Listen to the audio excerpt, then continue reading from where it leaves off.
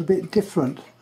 I'm trying to find a bit of information about this lamp. I bought it here in England, but it is in fact an American lamp. If anyone can throw any light onto the age of these, I can remember a neighbour having one of these in the late 1950s when I was in America. Vaguely remember it. That shows you the base. It's a very heavy base. It's gilt painted, sort of standard lamp.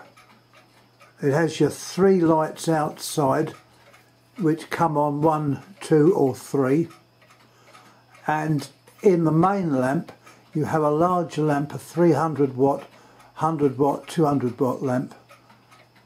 What we'll do, we'll turn it on so you get a little idea what it does. You probably will know this because I think they're quite a popular item in America. There's your 1 light on, goes now to 2 and now to 3. That's the 3 smaller lamps.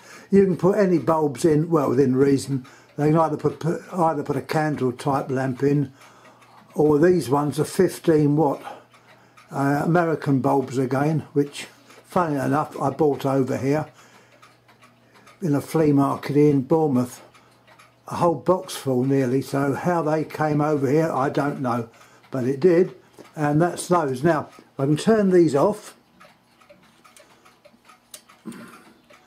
and the big one, that's at the lowest power, the second power and the third. As you can see, it throws out quite a bit of light. It's a tungsten bulb, but I believe they do make them in the other CFL type, but I'm not 100% certain on that one. There's the lamp itself. What else can I say about it? That's more or less all about the actual lamp. It's quite ornate.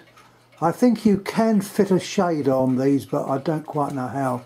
The glass globe is this sort of milk glass, very heavy, very well made, and certainly not made in China. I will just show you the actual bulbs that I'm using in it.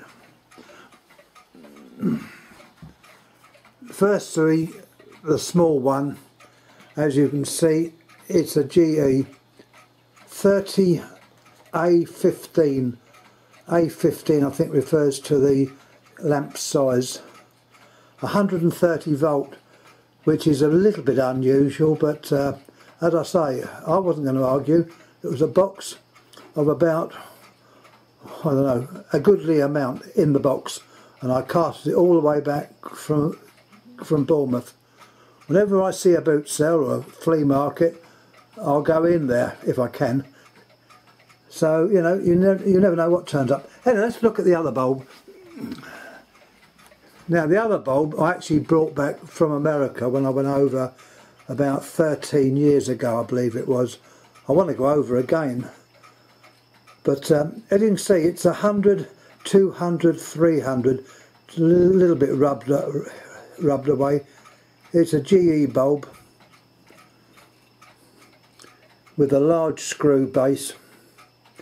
I know when I was in America as a kid, many years ago, because my mother was actually brought up in America, this house was next door to where I was staying.